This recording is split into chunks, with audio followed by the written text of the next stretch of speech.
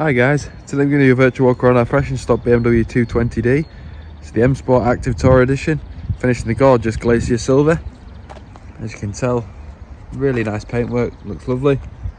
Going down to the alloys, got the 18-inch multi-spoke alloys, the M Sport twin spoke alloys, finished in silver, diamond cut, really nice. The M Sport badging on there and BMW as well.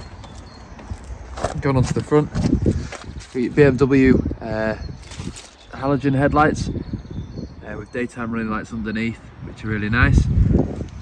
It's the M Sport, you've got the nice M Sport bumper, and you've got chrome around the kidney grills, which is lovely.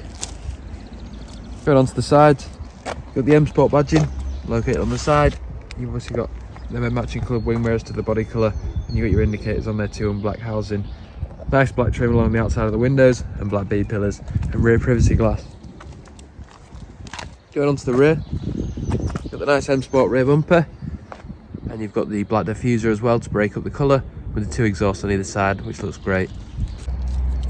If we open up the boot, press the button on the key, the boot will pop open.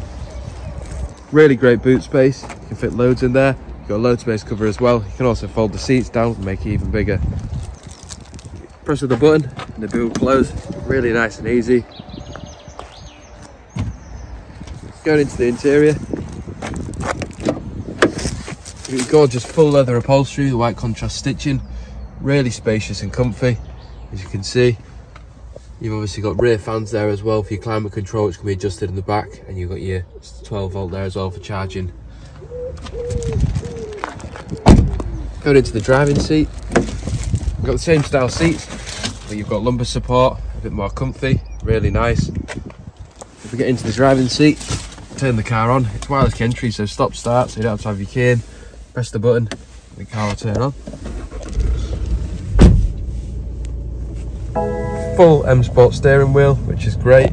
Controls on either side, so you've got your cruise control limiter on this side, and then obviously your different modes there, which you can change. And then you've got your volume control and hands-free voice command on this side, and then your virtual driving dash changing there as well. So you can go through your radio stations. You've got cruise floppy pedals on either side, so you can go change gears using that if you don't want to take your hands off the steering wheel, which is a nice alternative. If we go down, you've got fully electric automatic windows and the ability to lock the rear windows with electric folding wing mirrors as well. And your central locking buttons are located there too. For headlights, you've got automatic headlights, so you can have them on automatic, turn them off, side lights or dip beam, which is great, and then you've got your parking lights and fog lights. Going over to the media display, really nice media display, clear and easy to use. You've got your navigation system. If you put the car in reverse, you've got a nice display showing your rear parking sensors, which is great. If we go onto the menu, you can go onto your radio, you can see you've got DAB, FM and AM. You've also got CD capability and Bluetooth and USB to connect your own phone. You've got hands-free as well, so you can talk through the car instead of being on your phone, which is also a bonus, which is great. Then if you go onto My Vehicle, you can see you've got your vehicle status stuff, such as tyre pressures, engine levels, service requirements and all that, so you can see what's going on with the car, which is great. Going down with climate control, which is dual zone, so you've got the nice temperatures on either side, you've got your aircon, and then you've got all your heated seats either side as well, which is really nice. You've got an electric handbrake, and then this is obviously your unit to navigate through your media display. If we open up here, you've got some more storage space as well, which is great, and you can open up that again for your USB point and some more storage space, 2 drinks holders and a 12 volt there too. So if you have any more questions about this car, please feel free to contact our sales team. Potentially, this could be your next new car. Cheers.